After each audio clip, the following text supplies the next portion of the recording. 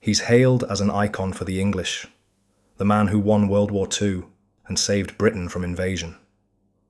But have we misunderstood Winston Churchill? Was he a hero or a villain? Any unifying myth, is important. I'm just highly distressed by the uses to which the myths about World War II have been put in the context of modern foreign policy, particularly the war in Ukraine. But not just the war in Ukraine, so many others. Churchill's the good guy, Neville Chamberlain's the bad guy. And so I do think it's fair to ask, what really was going on? So for example, but how would you assess Winston Churchill? I got in trouble with my podcast partner, Jocko Willink, one time because he's a New England Dutchman his family, it's near and dear to they're Dutch, but very near and dear to their heart that Winston Churchill is a hero, right? Well, everyone thinks that. He really thinks that. And I told him that I think, and maybe I'm being a little hyperbolic, maybe, but I told him, maybe trying to provoke him a little bit, that I thought Churchill was the chief villain of the Second World War. The role of Churchill in history has sparked debate online recently.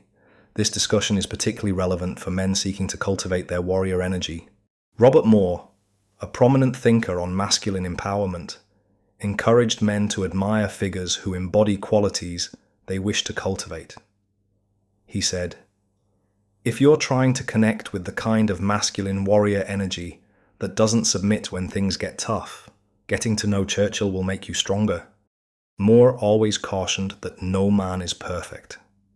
Regarding Churchill, he explicitly stated, "You don't look to him for all virtues. He didn't embody many other virtues, and was, in some ways, a tyrant when it comes to the king side of things."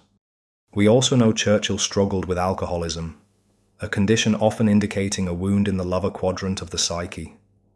As Moore would say, alcohol abuse is a man seeking the wrong type of spirit to fill a hole in his heart. But what is interesting are his links with the Jewish community, which I'll go into in a little bit of detail here, because they've not been gone into by any of the other Churchill biographers for obvious reason. In particular, the main authorized Churchill biographer, Martin Gilbert, hasn't gone into it for the simple reason that he's one himself, and he doesn't want to harp on that fact. For alternative views on Churchill's history, consider exploring the links below to David Irving's work, or check out this Twitter thread starting with the provocative statement, "Why I think Churchill was a chief villain of World War II." It's a lengthy thread, but one of the most thought-provoking reads I have ever had on Twitter. It's heavily community noted, but doesn't detract from suggesting a different perspective on World War II, arguing that it was Churchill who wanted war with Germany, not the other way around. And the scary part of it is, as you read the chronology, it was slow escalation exactly as we see with NATO and Russia today. For what it's worth, in my view, Robert Moore was right in identifying Churchill as a prime example of the warrior archetype. But history leaves us questioning, who was Churchill really fighting for?